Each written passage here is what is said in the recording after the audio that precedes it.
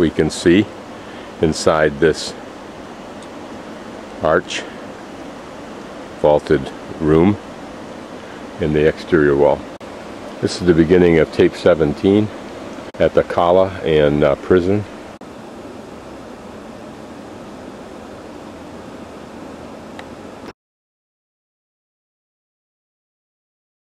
Standing on the north wall that's reconstructed of the fort, looking down on one of those churches. It's interesting, it's obviously not used, but it has beautiful columns in the inside. Hopefully they're restoring it, and hopefully that's what that work there is to get access to it. And swinging to the right, somewhere down in the midst of these trees, should be that second little church. Of course, there's the river and that beautiful mosque that we've seen yesterday. We're now looking at pretty much Old Town on both sides of the river. Where this came from is anybody's guess. I'm sure this inscription means something to someone who's knowledgeable. Panning across the river and in a block past one minaret there, but there beneath us is the hammam that to some degree is being restored, I think. And I think that's the monastery, or the mosque, that was closed to access, although I was able to go in and sit on a bench. And from this vantage point, I counted just a moment ago 25 minarets, and I'm sure I'm missing some, like the squatty one I saw yesterday. And yet churches, only a few. What I note also is that anytime I've been at a mosque and querulously looked like I wanted to go in, someone would come up to me and say, "You can go in, you can go in." And I said to the man yesterday with my gesture, "Can I go in with shorts?" He says, "Go on, go on, go in." And then he kind of like nudged me in, and then he followed and did his prayer thing.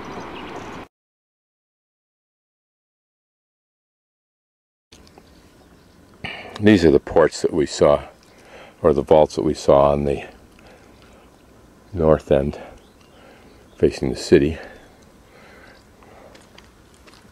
And I think the usual entrance here is straight ahead. Okay, inside this vault we get a better feeling of how things worked. Here was the shooting port. Looks like there were 2 levels to it, which is interesting.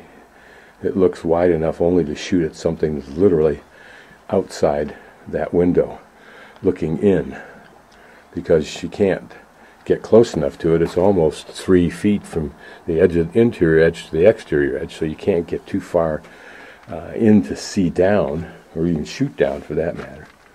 There are 2 ports inside this large vault, and here we have an explanation for those smaller vaults. They are the passageway between this series of vaults.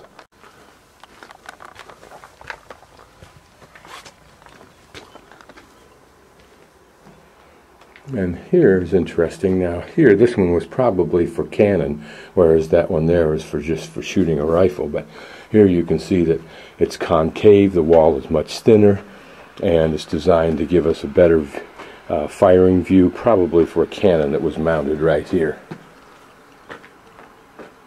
You can imagine what a hub of activity this would be if in fact it was under fire. Interesting to notice how dissimilar the arcs are of these vaults. This one long and flat, this one short and tall, tall but narrow in width. That one about higher than the other, probably medium width. That one almost looking like a circle, unlike the Romans, who were very precise. Interestingly enough, 2 vaulted rooms that are above an arched entryway. Whether that was an original entryway, I don't know. It is lower than the other series we were just looking at. This wall is all reconstructed, so I don't know how much of this is authentic, either in design or in stone. Certainly those lintels are strange. They're cattywampus. There's a double lintel there. That one's flat. This one seems to have a round arch to it, but very flat one. Here's the same inconsistency of design, or what appears to be the same inconsistency. This restored wall, of course, has the benefit of providing a magnificent backdrop to the town when you're down below, and that's perhaps its primary civic function. Now at the southeast corner, I would guess, even though it's a reconstructed wall, that probably this is the original thickness of the wall, that the exterior portion is a very thick defensive wall, and then rooms were built into this interior side. Whether it actually looked like this originally, I don't know. Certainly there's evidence there of rooms tiered on tier. Inside that corner, here we can see the thickness of the exterior wall, the size of the interior vaulted rooms that are reached by those doorways that we saw.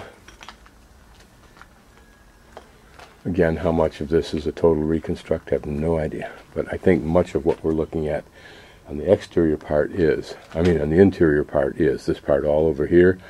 Here you can see what I think is probably an original exterior, and then from there on it was restored. This water bubbling up, as well as that modern water system that we apparently saw early on, suggests that this place had one or more pretty substantial wells, which would be critical. Some of this looks like it might be original, like those cannon firing ports. And hopefully they maintain some archaeological integrity. Looks like they're rebuilding this road up here to give the properties that have been abandoned new life. I don't know if I can scoot through that narrow opening, but I'm going to try. No, I'm not. It's about as close as you can get.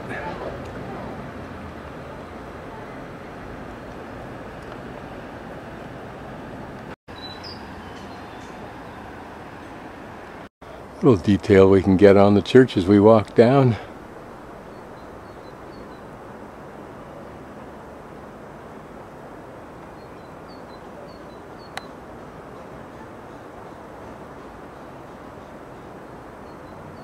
These paving stones, you may be able to see that they're offset so that they're on the upper end, they're raised up a little bit, providing the traction to get up the hill.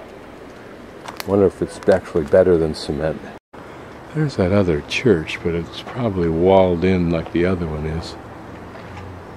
An idea of the steepness of this hill.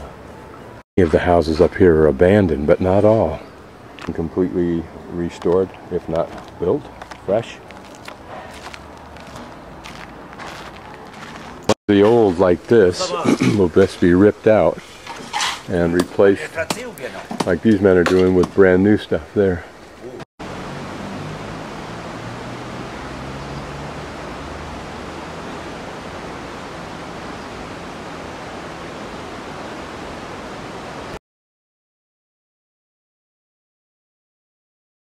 I've just visited the tomb of Agjiza, Babis. Chat with this gentleman right here. He is responsible for restoring the inside of this building, and he opened it up to show me. It's a very simple building. It is a splinter, I guess you'd call it, of the Muslim faith, in that they don't use mosque, but they use this, which is, I think, a talk or something like that. I'll have to find out more about it. But anyway, this is, the people buried in here are in fact his grandfather and his, I don't know if it's his father, but his great-grandfather, but several people. But he is a member of the family, the lineage continues, and he is now responsible for restoring the inside and the outside, including a very nice wooden roof on the inside. And so presumably these folks that are buried here also are related to him. But a very nice fellow. He spoke very good English. Where he learned it, I don't know. We talked about religion and other things that I have come here to expressly learn about, i.e. the Muslim faith and the culture, not the faith in depth, but the spirit of the faith in the people on a day-to-day basis that I'm capable of actually observing, even though in most instances I don't have the opportunity to chat with a man like that who speaks good English. Here, a local dentist's office, and there he's working on his patient in a very nice office it looks like, right near the river, very pretty, nicely done.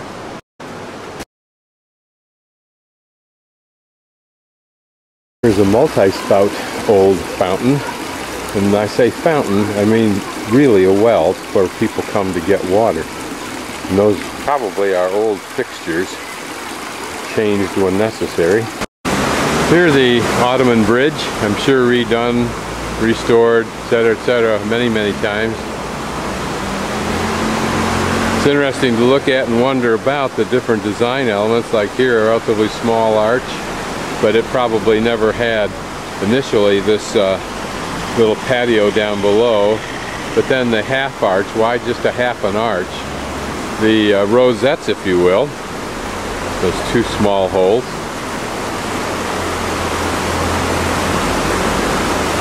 Then here a full arch, and then a full arch next to it, a big one, that seems normal.